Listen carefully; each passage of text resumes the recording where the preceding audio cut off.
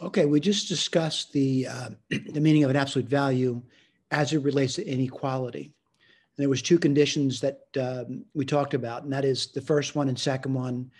This takes time to sink in, though. For a lot of students, they don't want to put the time in to think about that. It's important you think about that, though. Now, granted, lecture may go too quick for you, and it doesn't give you an opportunity to think. And that's where study time comes in, that you spend time outside the classroom thinking about what's been presented. You may want to watch these little side videos over here if that's helpful. But I'm going to go through examples. Again, these videos will be published at the end of the week. So if things go too quickly, you can always watch it at the end of the week. Or if you prefer, you can simply watch these side videos instead. But I'm going to go through the lecture now. How do I do that? I'm going to go to the whiteboard now. And we're going to do the examples of absolute value inequality. All right, give it a second to come up. There we are. So week 2, we're starting the examples and question number 1. So I'm reading it, and I'll pull it to the side for you. And bottom line, it doesn't look like a bad question, but do I understand how to do it? I don't know. Let's take a look. So what do they want me to do? They want me to solve for the variable, all right? Graph it and express the solution using interval notation. We'll go through all 3 things. Graph it. I'm to solve for the variable, graph, and express it as an interval in interval notation. One thing is I got to be able to read this thing. I want to say the absolute value of this thing, x, has to be within 7 units of the origin or equal to 7 units from the origin. So what does that mean to me?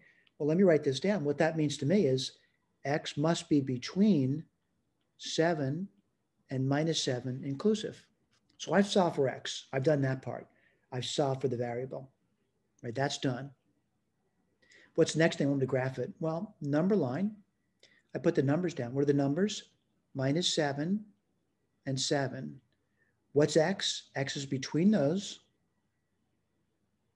It says x is less than 7 and x is greater than -7. That means it's between them, but it could also be equal to those. This is what's known as the graph of it. That's done. Let's express it in interval notation. Well, we should be familiar with this. -7, we have conventions up to 7. That's interval notation. All right, let's go to the next page. That's where the answer is going to be, by the way. And I'm going to do problem number 2 now. So let's take a look. Problem number 2. And let me just pull 2 to the side for you. Now, you know what? I'll pull the whole thing to the side too with the answer there. Now let's blow it up and see if I can do it. All right. Now, what does this one say? It says the absolute value has to be more than 7 units from the origin. Now, what does that mean? Well, let me write this down for you. It means that x could be greater than 7 or x could be less than -7. All right, so I'm going to say it's solved for the variable. Now I want to graph it. Put the numbers down. There's 2 numbers down. They go in order, -7 and 7. Let's read the first one. What does the first one say? X must be greater than 7, which means it's over here.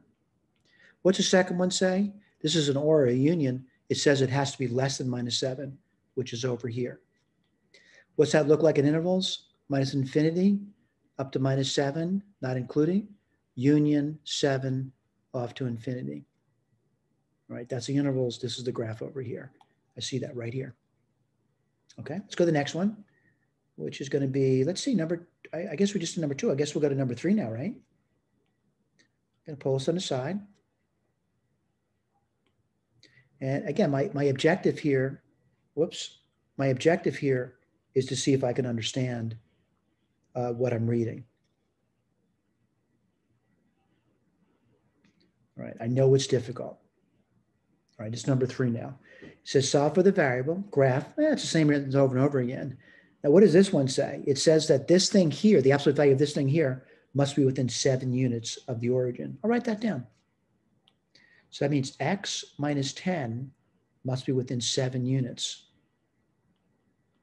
All right. Well, I got to solve that now. And how do I do that? I'm going to add 10. This is a double inequality, but there's 3 sides to it. So I'm going to add 10 to all 3 sides. And what would you get? Well, you get 3, x in the middle, and 17. It's now solved. Why is it solved? I can read that. What does it say? X is less than or equal to 17, or x is greater than or equal to 3. I'm going to put down the graph. The numbers go down, 3 and 17.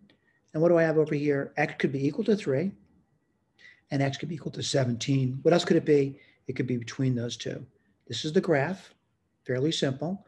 Let's put the intervals down. The intervals are going to be from 3 up to 7.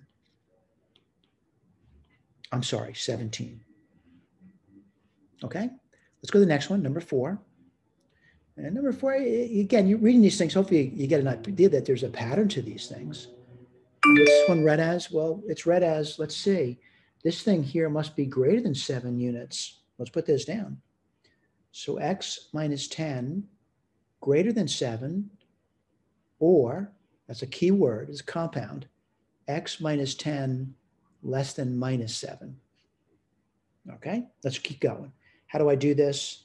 I'm going to add 10 to both sides of these two different inequalities. And what do you get? You would get, let's see, x greater than 17 or x less than 3. All right, this is a solution because I can read it. How would I read that? X is greater than 17 or x is less than 3. Let's put the graph down. Two numbers go down, the number 3 and the number 17. Let's read the first one. What does it say? X is greater than 17. What's the second one say? X is less than 3. That's the graph. That's done. Let's put the intervals down. Minus infinity up to 3. Union 17 to infinity. By the way, if you're struggling with interval notation, you should not be in this section. You need to go back and study the prior week. All right. We look at the answer and we see that. All right. Let's go to number 5 now. And number 5, let me just, kind of box it off for you and pull it to the side. Again, they may be getting slightly more difficult, but not substantially so. All right, so number 5, what do you have over here? Well, you have something that must be within 4 units, right? Let's put this down. So let's write that down. So 3 minus 2x has to be within 4 units. Now, I got that written down now. This is a compound inequality. It's read with the word and. I'm going to subtract 3 from all sides. And what would you get? Well, let's see. You get minus 7, minus 2x in the middle, and you get 1 in the end. Now what do I have to do? Which is really tricky for some students to follow this. You need to divide all sides. There's 3 sides, by the way, by minus 2. Now, why is that tricky? Remember, and this goes back to week number 1, if you're divided by a negative number or multiplied by a negative number, the direction of the inequality changes. So what would you get? Well, if you divide minus 7 by minus 2, you would get 7 halves. The direction of the inequality changes though. If you divide minus 2x by minus 2, you would get x. Direction of inequality changes. If you divide 1 by minus 2, you get minus 1/2. Now this might seem strange to you, but it's still readable. It's solved. What does it say? X is greater than or equal to minus 1/2, and x is less than or equal to 7 halves. So what am I going to do? Number line goes down. The numbers on the number line go down in order. So minus 1/2 and 7 halves. It could be equal to minus 1/2, clearly states that, and it could equal to 7 halves. What else is it? It's in between those two. That's the graph. What's the interval notation? Minus 1/2, comma, 7 halves. Okay. It's going to sound redundant to you, but I want to emphasize to you that what happens to a lot of students is they, oh, this goes too fast. I can't follow. You can watch these videos at the end of the week if you have to, or you can watch the spot videos on the side. The key here, though, is that it may be in your best interest just to pay attention and then go back over this at a later time to see if you can figure out what we're doing, right? But again, the speed of students varies greatly. Some students are really fast at this, other students are very slow. I do believe that everyone is capable of doing this material. It's not rocket science.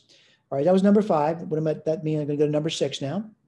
And pull to the side again. And pull it to the side. And push this over here. And let me see if I can do it. Ooh, this one looks tough. So someone says, why does this one look more different than the others? It's because the absolute value is not isolated. So what I would do right here is I would probably start the game by adding 5 to both sides.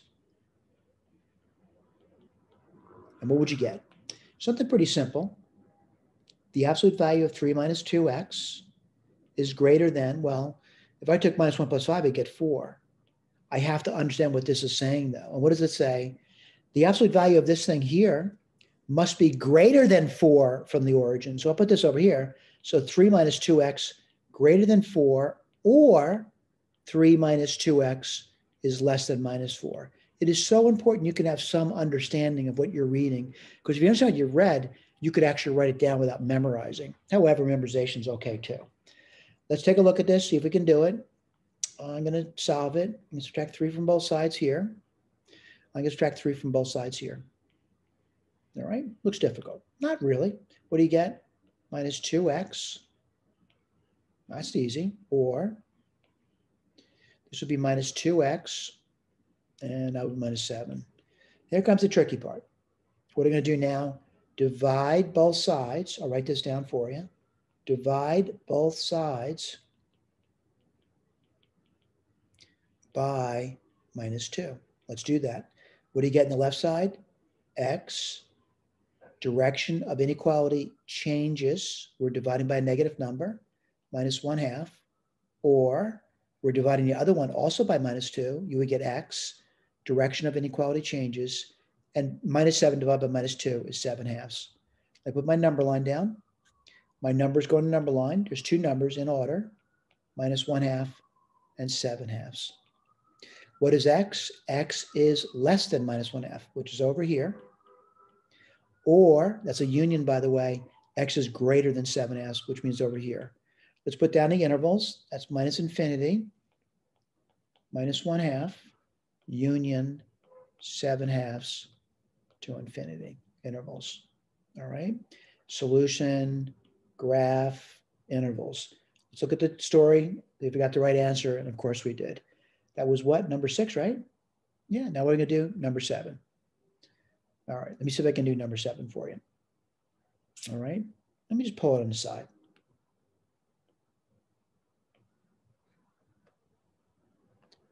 All right, we'll look at the answer later. All right, what am I going to do first? Well, I'm going to make a recommendation, subtract 3 from both sides. And what would you get? Well, let's take a look. You would get 5 times the absolute value of 2x minus 3 less than 20. Now what would I do? I would actually divide both sides by 5. That's a positive number. It has no effect on inequality. What do you get? Absolute value of 2x minus 3. Whoops, I'm sorry about that. 20 divided by 5 is 4. What do you do now? Interpret what you're seeing. What does it say? This must be within 4 units. So put this over here, 2x minus 3, within 4 units, which means between minus 4 and 4. I'm going to add 3 to both sides without writing it down. And I'm going to divide all sides by 2 without writing it down. Number line goes down, minus 1/2, 7/2, and x is between those. What's the interval going to be? Minus 1/2 up to 7/2. Again, look at the answers. And I want to point out the answers are right over here. And I feel comfortable about that. I'm getting the same answers, and you should too. All right, thank you.